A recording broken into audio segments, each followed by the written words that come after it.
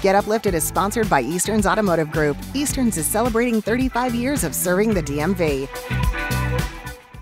6:25 on this Tuesday morning, and today we're getting uplifted with a teenage filmmaker from Montgomery County, Maryland, who is shining a light on youth mental health. 16-year-old Anna Ambuchi is an actress. She's a writer, director, and producer from Silver Spring, who's debuting her second film tonight at the Silver Spring Civic Center. Her short film is called #DTMUS, or Don't Tell Me You're Sorry. It's inspired by true events that follow two African-American teens handling the pandemic in different ways.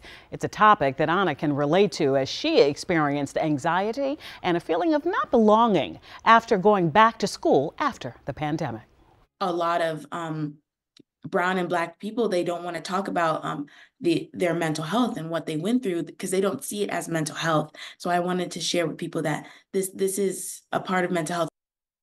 The young filmmaker hopes that people will take their mental health more seriously, especially adults, when it comes to talking and listening with to their kids and talking with their kids. The debut screening tonight, it's free, and we have a link to register on our website, WUSA9.com.